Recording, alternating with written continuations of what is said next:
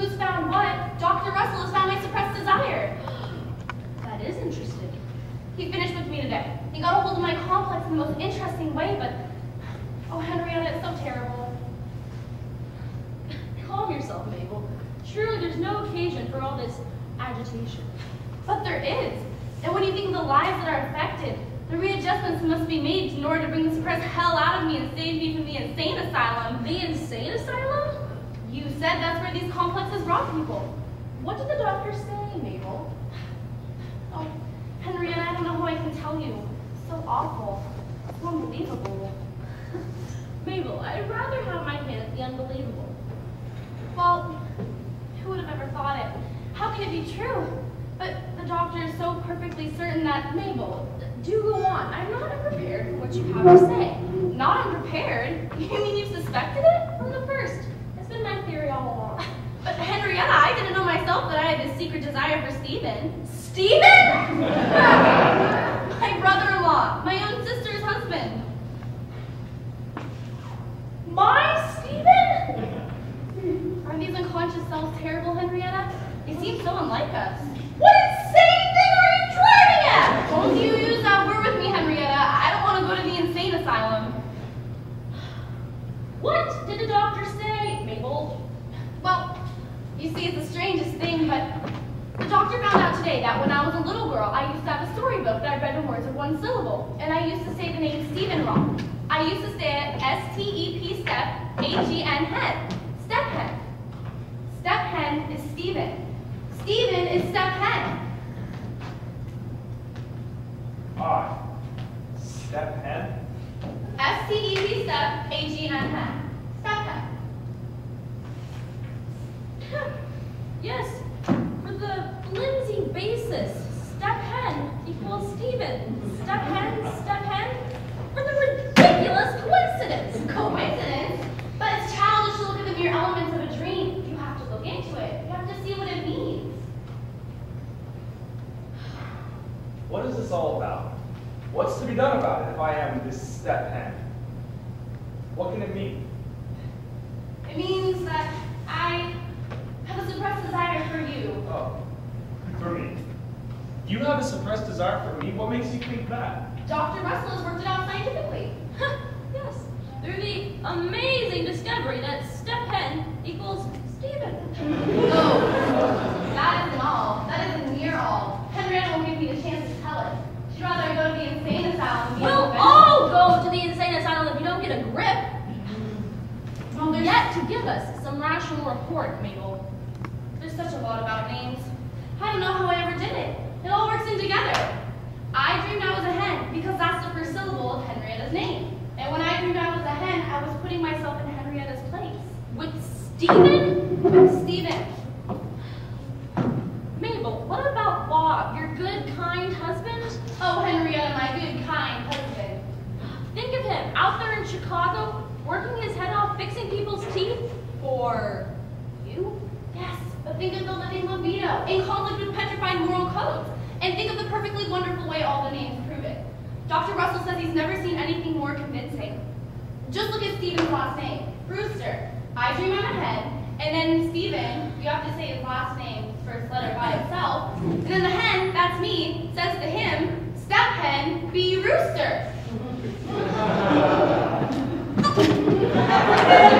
Why, I think it's perfectly wonderful. If it wasn't for psychoanalysis, we never know how wonderful our own mind is.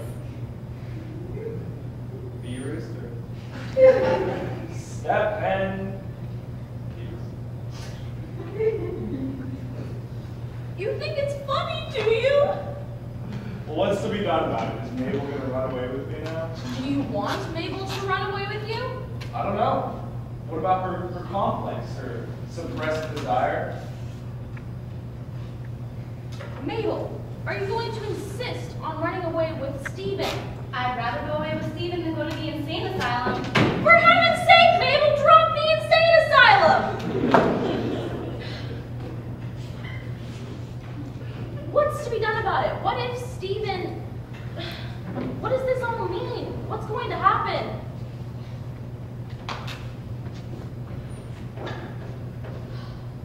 What did the doctor say, Mabel?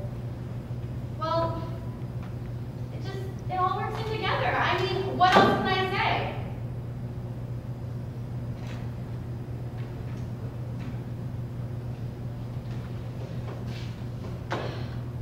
Well, if this is going to be like this, then do my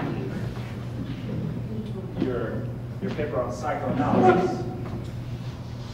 Look at where it's got you now, Henrietta. Mabel, what about your husband? What about him? My suppressed desires need to be relieved. With Stephen? Yes, with Stephen. Why not with Lyman Eggleston? What if Dr. Russell's theory is better than mine? I'd like to know why it's better than mine, Stephen. Think about it, my dear. Bee rooster? Step hen, bee rooster. You have the egg. But Dr. Russell's got you beat a mile. You just have to face it. What has Lyman Eggleston got to do with it? Well, according to Henrietta, you, bee, hen, have a suppressed desire for Eggleston, the egg. Wait, Henrietta, I think that's indecent of you. He's little and fat and bald as an egg. The idea that you think such a thing of me. And Bob isn't little and bald and fat as an egg? Why don't you stick to your own husband? But you said Mabel Snow is Mary Snow.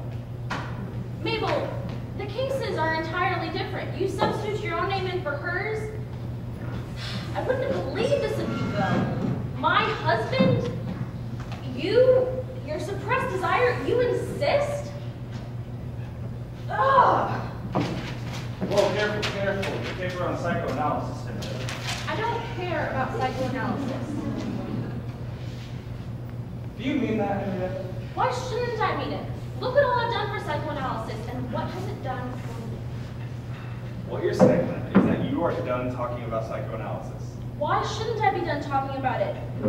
I mean, look what it does to people. Mabel was going crazy about psychoanalysis. That's true.